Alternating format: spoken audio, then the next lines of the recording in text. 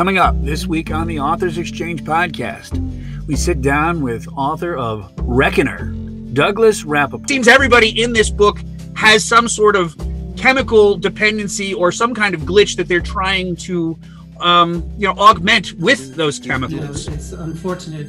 It's a part of our society, and it's our two characters who meet in rehab. The protagonist itself, the mosaic of people that I've met, but they influenced me and they inspired me because there was real stories to tell.